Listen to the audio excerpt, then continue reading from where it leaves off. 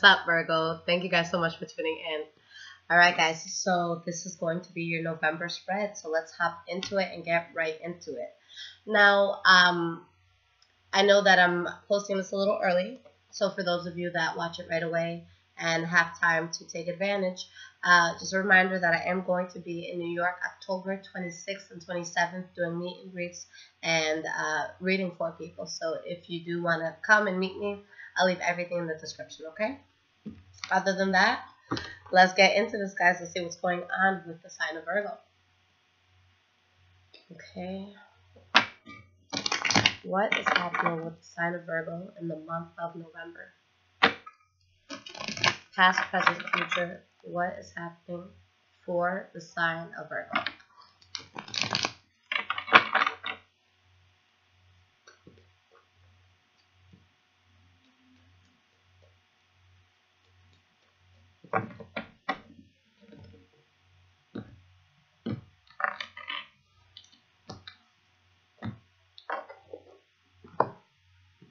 Guys, what would you call a group of Virgos? Besides, it would just be Virgos, right? Like, it wouldn't be like Tauruses or like Taurians. Would it be anything else? Virgians? No, I'll stop. Okay. Anyways, just a random freaking thought. I didn't sleep too much last night, guys, so I apologize if I'm a bit loopy and saying some crazy shit. But let's get into your reading, okay? Okay. Nice. Alright, so the energy that you guys have for your reading is the Two of Cups. So, you know, this is going to be an important month for a strong bond that you have to someone. This could be a strong relationship that you have with a loved one, like a lover rather, strong relationship with, you know, family member. This could be a job coming in. This could be, you know, you getting your way in something that you may have been dealing with, like a contract going through in your favor, or maybe a court proceeding going through in your favor, okay? Behind that, we do have the Five of Cups in the reverse. So there's a situation here, possibly with someone promiscuous that you may have been dealing with, where there's a loss that you're getting over, okay? And there's a very strong bond here. Now, let's see how this transpires. The first card that you guys have for your past is the Page of Swords. So with this, there's going to be direct communication happening here. This could be you guys dealing with a air sign. So this is going to be Aquarius, Libra, or Gemini. Okay? And there's direct communication. And, you know, what I love about the Page of Swords is that no matter how difficult a situation can be to relate to somebody else, this is just going to be someone that is not going to beat around the bush. They're going to tell you what it is, how it is. Okay, but whatever is being communicated here, you're doing your best to avoid conflict at all costs. And it could be about a secret that comes out. So that's why there's that need for that direct communication. But whatever came out, it makes you guarded.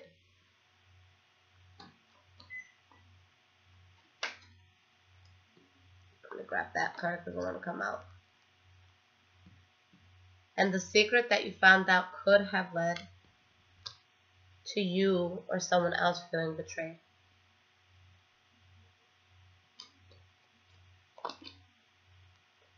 And stuck, feeling stuck in your head, asking, why me? Why did this happen? You know, what did I do to cause this? If I was different, maybe this would have transpired differently. You know, just all that should have, would have, could have, that anxiety, that being in your head. This will never help the situation, okay? It's just going to cause more stress. But there's something here that you guys felt stuck in. With the Queen of Swords being the last card for your past, it could have been an air sign. You guys are having a very heavy air energy here in the past. So it could have been someone, again, that was an air sign. But again, this could have been you guarding yourself after a situation, because the Queen of Swords is somebody who knows how to get business done. But it could also indicate a person that's been scorned, and now it's like they're kind of on edge and just very aware of their surroundings. But there's something here that falls out due to the secret that came out. Because it may have been a very toxic situation. Okay? despite the fact that there was a fallout and that this was toxic, I feel that there was talk about it. I don't think that the conversation ended with that. Okay? Maybe it was a breakup, maybe it was some sort of fallout, but things are being discussed, and there's a sense of trying to build. So maybe this is someone trying to say sorry, trying to reconcile. You know, you guys just collectively talking about your separate contributions to this situation and how it got here. But then I feel something happens that you realize trying to build with this person and talk to this person or situation may be a waste of time. Okay? Maybe they just don't see it the way you do. Maybe there's just too much conflict of interest here. And with the Seven of Cups in reverse, you're seeing things for what it is. There's definitely a huge change, or shift rather, because in your present moment, the first card you guys have is the Star card. So this is wish fulfillment. This is beautiful things coming in. Something that you're really desiring that does happen for you. Okay, we have the King of Wands here. So for some of you, that's going to be a fire sign that comes in. Leo, Aries, or Sagittarius.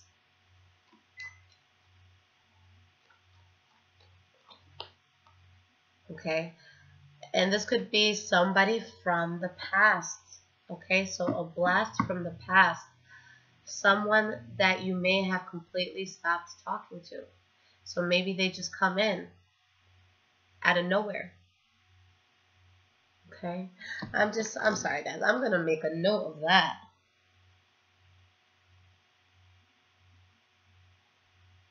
Okay, sorry, anytime I think of an idea of something that should be mentioned at some point in my life, I write it down. Alright, now the next card that you guys have here is the Three of Cups. This could be you celebrating that the situation or this person from the past came back in. Or this could be you, you know, putting yourself in a third-party situation. But I really don't think that's the case because there's something that definitely ended here in the past. Yeah, Eight of Cups. Someone from the past comes in. And this is someone that I feel you guys really missed. You guys have a very similar reading to Leo. Maybe some of you are dealing with Leos. Okay? Now, with the Fool card in the reverse over this, you may be looking at a situation, you know, it could be the situation from the past where you're looking at it now and you know that it wasn't worth the risk. You know that it wasn't worth putting time into. Okay? Especially now that this person is back here. Or it could be this situation possibly being a bad move, but I don't see that. I think that you're so happy that this new opportunity or this new person came, or this person from the past came in, that you look back and you're like, oh my God, thank God I ended that, you know, or thank God I left that job. But it's showing that you're able to move forward with passion into this very loving relationship here with the Lovers card showing up. Right? And this is something that you're working on and that you're really investing time in and putting effort into. And you feel like life is balancing out.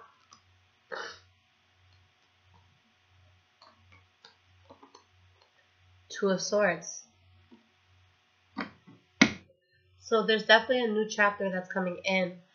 You guys feel very good, very content about it. But I think there's a part of you that it's like, is this too good to be true? Is this really how I want to move forward?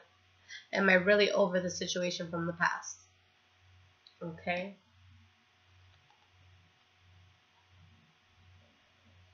Yeah, and the person from the past, you know, they could be very upset and emotionally unstable.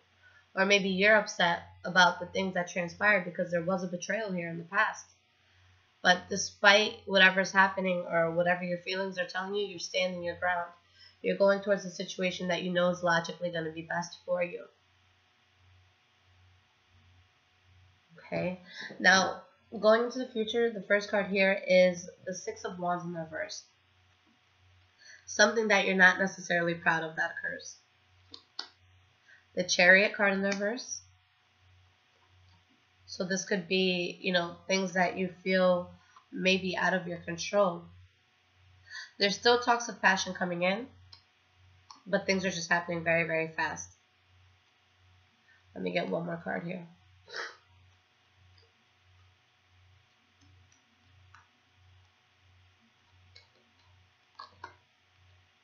Page of Pentacles. So there's something that's being built here. It has passion tied to it. It has, you know, longevity tied to it. And it's something that you're doing, but maybe what you're building is affecting someone else in a negative way. Or maybe you're just getting a lot of shit from people from moving on from a situation the way you did. It's something that makes you happy at the end.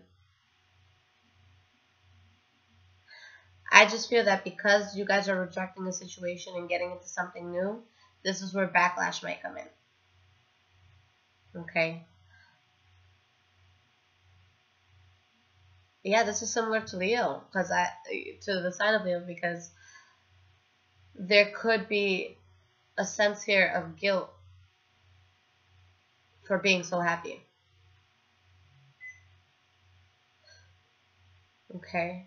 But for those of you who were betrayed in the past by this person who comes back in upset that you're happy, please don't feel guilty, especially if they betrayed you. Just move on and be happy. The next card is the Strength card in the reverse.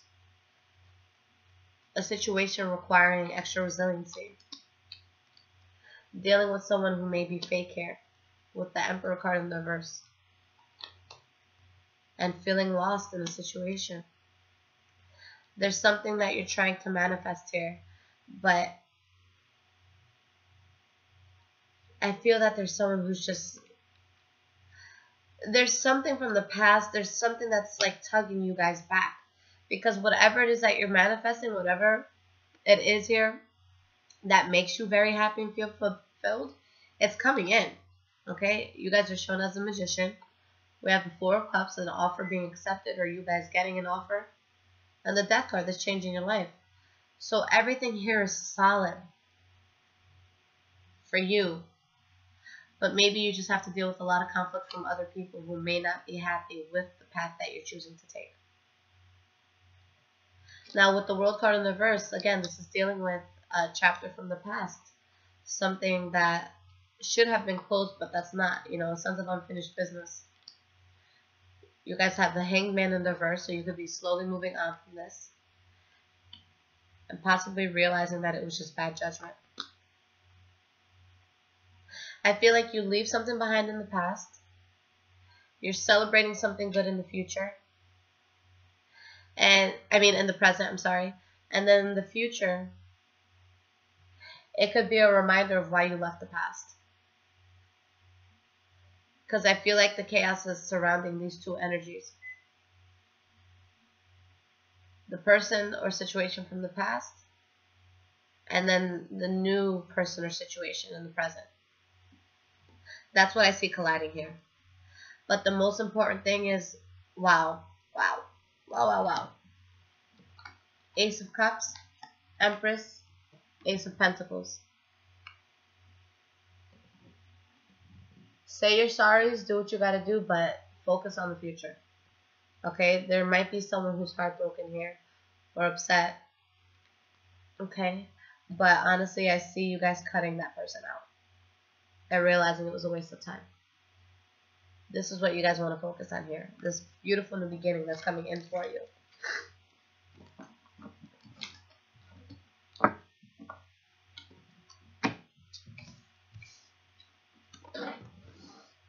Alright, Virgos, let's see what your guidance is for this month. Okay, what is the guidance for Virgo for November 2017?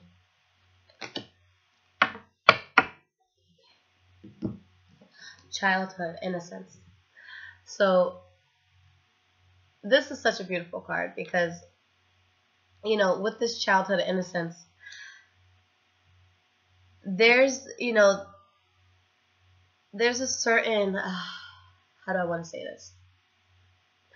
When we're kids, we're so excited about life. We're so excited about what we want to do, the careers we want to take, the type of person we want to love, the type of house that we want. Okay, and as we grow up and as we go through shit, we just divert. We divert so far away from what that could have been, okay, or what we had wished for ourselves. This is going to be a point where I feel that there's a lot of things happening quickly in your life. You're leaving something behind. You're starting something new. There's not too much of a time gap. Excuse me. Hair. Not too much of a time gap, in between it. And there could be a lot of chaos because towards the end of the spread, although you were very happy, there's a situation happening there that makes you uncertain. So now that you're sitting in a position, or you're going to sit in the position, or you have sat in this position, depending on when you guys are watching this video, you have to ask yourself, is this going in the direction of what it is that I really would want at the core? Because there's just so much chaos, and I feel like there's so much noise around that it's hard to hear. Try to regress back to that childhood. Try to regress back to what it was you had expected for yourself in life. If there's ever a time when you're confused, ask yourself, how would the 10-year-old version of me feel about this? Would they like what I'm doing right now? Would they hate what I'm doing right now? What's happening? You need to go back to that. You need to remember who you are, your values, where you came from. Okay? Obviously, we're all going to be different from those who raised us. Okay? Some of us are looked at as the bad apples. Some of us, really exceeded for our families. But take everything that you learned, the good things that you learned, and ask yourself if those same morals are still applying in your life. When you go towards something that you really want, is it out of lust? Okay, is it something that could potentially be bad for us? But just the excitement and the lust just gets us so excited, that we're blinded. Okay, or is this a situation that's truly in accordance with what we want? Because the problem with forgetting what you want at the core is that this is going to be what makes you happy. Okay? That childhood dream, that's kind of like your temple in a sense. When we forget where we come from, when we forget who we are, when we forget all the dreams and aspirations that we once had, we start following other people's paths. We start following the path of, social media, the path of television entertainment. And we find ourselves feeling like we're drowning, wondering why we're so depressed and why we're so upset and why life isn't the way we want it. And we say things aren't fair. And we say that, we got a really shitty end of the deal here. But you have to ask yourself, how far have you strayed from what it is that you need? Okay? Because it's more when we grow older that we feel we need like the romantic love of somebody. But when we're 8 and, around that age, that's cooties. We're not worried about that. So imagine you still looked at it as cooties. Okay? Something that can't hurt you just yet. Which direction do you want to go in? Okay? And another big thing too, guys, we're bringing, because just anything around childhood right now I'm going to bring up, especially in the dating realm. And as a parent, this is something that I see all the time. If you ever bring someone into your house and your child off the bat, upon meeting this person, does not like them, you have to listen to that. Children are the most intuitive, smartest beings ever. And they catch on to things, that sometimes we're too blinded to see because we've put this wall up. Look at people and situations through the eyes of a child. Okay, that's why I feel blessed to have my little guy, because he's like my moral radar sometimes. But you guys are doing well. I see you going towards something that makes you happy, but there's a place of question. And what my ultimate thing is, what is it that's going to truly make you happy? Don't be stressed out because someone's upset with you. Don't be stressed out because this person expected this certain thing from you and you weren't able to deliver because you found something that was better. In certain situations, you have to be selfish, okay? And you can't beat yourself up for a circumstance that you can't change. All right, guys? So with that said, the next set of readings I'm going to bring out is your love readings. But until then, for those who do want personal readings, it takes me anywhere from 5 to 10 days to get it back to you. I record it on a private, I record it on a video and upload it privately to YouTube. So you get a link, and only people with that link are able to open that. Okay, so don't worry about anybody else ever seeing the reading it unless you, hand them that link. And then for any of you that are looking to get into tarot, you want to learn, definitely just let me know. Shoot me an email. I'll have everything in the description describing the prices, how to get yourself set up, and we can get into that. I love you guys so much, and I hope that you guys have an amazing month. Let me know how this resonates, and for all of you that have been subscribing, the new subscribers, I love you guys, and you guys are what keeps me afloat, and you guys are the ones that give me energy on days like today where I'm running off of 2 hours of sleep, but these readings need to get done, okay? Because it was either you guys get it early or get it a little bit later, and I love you guys so much, and you deserve it early. So take care, and I'll see you guys in a bit.